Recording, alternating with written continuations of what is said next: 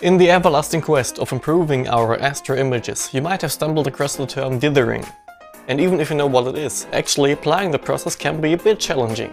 Let me tell you how to dither your images using Astrophotography tool, PHD2 and your guide scope. The word dither or dithering can be translated to shaking. It's a noise reduction technique used while imaging in the night. This noise type is also known as Bayer noise or walking noise. Here's an example. Do you see the very small color noise that seems to flow into a certain direction across the whole image?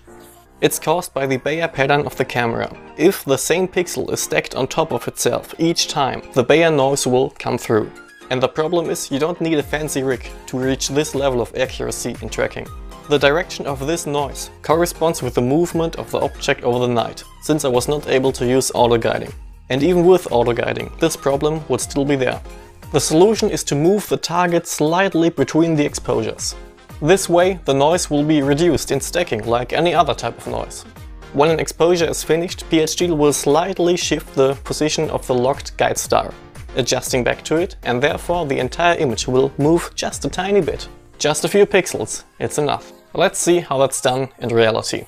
Most astronomy softwares can handle dithering, and I will explain it using APT and PHD because I think almost everyone is using these two softwares. First, you need to connect APT to PHD. In PHD, go to Tools and check Enable Server. Head over to APT, go to Gear and hover over Guide. You can read up quite a lot of information here, that's of course very helpful. Choose PHD2 as a guide program and enter the IP address and port number. Try out this address and port numbers, or go to the PHD website. This video can be outdated by the time you're watching it. If everything worked out and the two softwares are running, a shift click on the guide button will connect the two.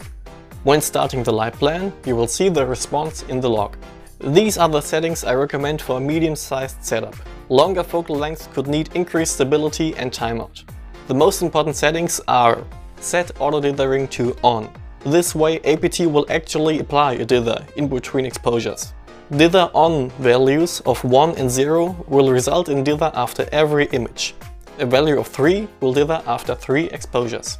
APT will wait until PHD has completed the process, or until the timeout is reached. After that time, the next exposure will be started.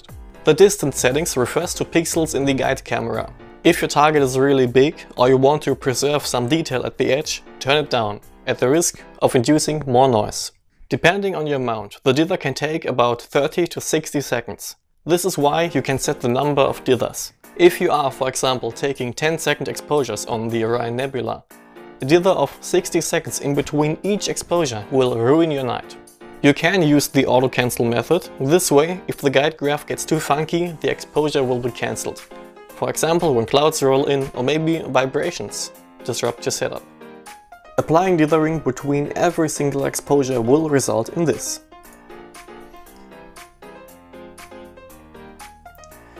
These images were dithered with a pixel value of I think 10 or 12, so quite large.